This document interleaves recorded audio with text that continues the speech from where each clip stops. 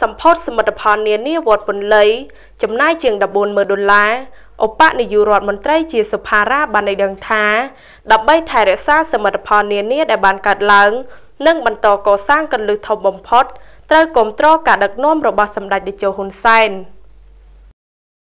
អាយុដំជាសុផារ៉ាឧបនាយករដ្ឋមន្ត្រីក្រសួងរៀបចំដែនដីនគររូបនីយកម្មនិងសំណង់មានប្រសាសន៍លើកឡើងថាដើម្បីថែរក្សាសមិទ្ធផលនានាយ៉ាងច្រើនសន្ធឹកសន្ធាប់ដែលបានកើតឡើងទូទាំងប្រទេសជាក់ស្ដែងនៅក្នុងខេត្តត្បូងឃ្មុំនេះគន្លឹះធំបំផុតគឺត្រូវគ្រប់គ្រងរាជរដ្ឋាភិបាលកម្ពុជាដែលដឹកនាំដោយសម្ដេចអគ្គមហាសេនាបតីតេជោហ៊ុនសែននាយករដ្ឋមន្ត្រីអាយុឧត្តមឧបនាយករដ្ឋមន្ត្រីជាសុផារ៉ាបានបញ្ជាក់ថាការបោះឆ្នោតគ្រប់គ្រងគណបកប្រជាជននេះគឺយើងអាចរក្សាបាននូវសុខសន្តិភាពផងនិងរក្សាបាននូវសមិទ្ធផលជាអមតៈសម្រាប់កូនចៅចំនួនក្រោយហើយក៏ដូចជាថែរក្សានៅព្រះពុទ្ធសាសនាដែលជាសាសនារបស់រដ្ឋផងដែរអាយុឧត្តមឧបនាយករដ្ឋមន្ត្រីជាសុផារ៉ាបានថ្លែងបែបនេះក្នុងឱកាសតំណាងដ៏ខ្ពង់ខ្ពស់សម្ដេចអគ្គមហាសេនាបតីតេជោហ៊ុនសែននាយករដ្ឋមន្ត្រីនៃព្រះរាជាណាចក្រកម្ពុជានិងសម្ដេចគតិប្រិទ្ធបណ្ឌិតបូរនីហ៊ុនសែនអញ្ជើញជាអធិបតីសម្ពុតឆ្លងខ្លោងទ្វារនិងសមិទ្ធផលនានាក្នុងវត្តព្រះពន្លៃ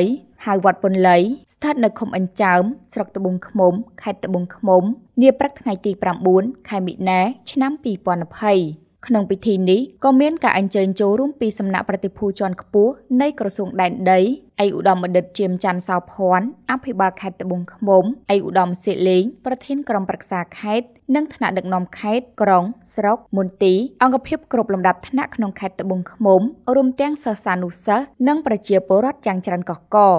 ឯកឧត្តមឧបនាយករដ្ឋមន្ត្រីបានថ្លែងសំណូមពរដល់លោកគ្រូអ្នកគ្រូត្រូវបង្ហាត់បង្រៀនកូនសិស្សឲ្យយល់ដឹងអំពីរបៀបសំពះទាំង5យ៉ាងរបស់ខ្មែរឲ្យបានត្រឹមត្រូវនិងអនុវត្តជាប្រចាំទាំងនៅសាលារៀននៅផ្ទះនៅទីវត្តអារាមនិងនៅទីសាធារណៈឯកឧត្តមឧបនាយករដ្ឋមន្ត្រីជាសុផារ៉ាបានអំពាវនាវដល់បងប្អូនប្រជាពលរដ្ឋសូមដើរតាមនិងជឿជាក់លើការដឹកនាំដ៏ឆ្លៀសវៃរបស់សម្ដេចតេជោហ៊ុនសែនពិសេសកុំផិតភ័យខ្លាំងពេកអំពីសេដ្ឋកិច្ចជាតិក៏ដូចជាជំងឺ COVID-19 នេះដោយប្រគល់ការងារនេះទុកឲ្យសម្ដេចតេជោហ៊ុនសែនដើម្បីធ្វើការដោះស្រាយហើយសូមឲ្យជំងឺនេះវិនិច្ឆ័យខ្ចាយបាត់អំពីទឹកដីមាតុភូមិកម្ពុជារបស់យើងនិងបាត់ផុតរលត់ចេញពីពិភពលោកនេះទៅលោកសេងសុខខឿនអភិបាលស្រុកត្បូងឃ្មុំបានអានរបាយការណ៍ដំណើរការនៃការចាប់ផ្ដើមកសាងវត្តពន្លៃនិងរហូតដល់បច្ចុប្បន្ននេះដែលសមិទ្ធផលជាច្រើនបានកសាងឡើងដោយសម្ពោធដែលឲ្យប្រើប្រាស់ជាផ្លូវការនាពេលនេះចំណាយថវិកាអស់$14,685នៅក្នុងឱកាសនោះអាយុឧត្តមឧបនាយករដ្ឋមន្ត្រីជាសុផារ៉ាក៏បាននាំយកថវិការបស់សម្ដេចតេជោនិងសម្ដេចគតិប្រិទ្ធបណ្ឌិតទៅប្រគេនគណៈកម្មការនិងព្រះចៅអធិការវត្តពន្លៃទុកសម្រាប់បង្គ្រប់ថ្លៃជាងសាងសង់និងកសាងបន្តចំនួន$15,777ព្រមទាំងចែកជូននៅក្រណាត់សសារ៉ុងសម្ភារៈសិក្សានិងថវិកាដល់លោកតាលោកយាយលោកគ្រូអ្នកគ្រូគ្រូពេទ្យនិងសិស្សានុសិស្សដែលបានចូលរួមในឱកាសនោះផងដែរ